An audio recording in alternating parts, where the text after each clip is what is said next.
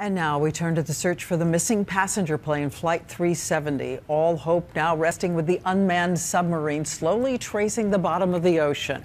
And as families wait, today they released a list of questions they say Malaysian authorities have failed to answer. And ABC's chief investigative correspondent Brian Ross says some of those families are feeling vulnerable in another way. In the midst of their anguish and grief, families of the missing passengers say they are being besieged by high-stakes versions of ambulance chasers, U.S. lawyers looking for clients. That's piling insult onto injury, and that's just not acceptable. Among the U.S. lawyers who have already shown up in Malaysia are members of the Ribbick law firm from Chicago, led by Monica Ribbick Kelly, already discussing multi-million-dollar lawsuits against Boeing, even before anyone knows what actually happened. We cannot wait for them to find the wreckage. According to two grief counselors, the Ribbick firm has been aggressively distributing business cards and brochures in Chinese to family members, something that would not be legal in the U.S. in order to protect vulnerable families at a difficult time.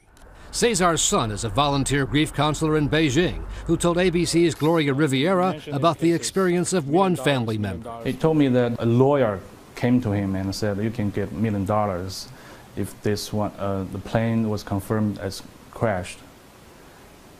And you have to let us do it. So sign here. Sign something so we can do it for you.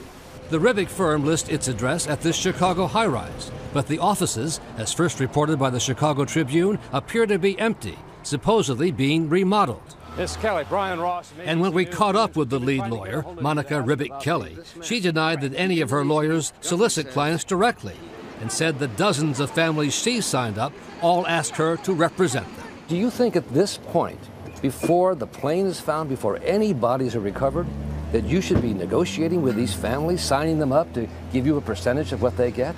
Is that right? It's up to the families. Do you think that is ethical and moral? It is ethical and moral. And you're proud of doing that? Of course. The families may well need skilled lawyers at some point, but veteran lawyers say what is happening now, and often happens after big tragedies, is a kind of gold rush by lawyers who know there could be millions of dollars in legal fees for whoever gets there first. All right, Brian Ross investigates tonight. Thank you, Brian.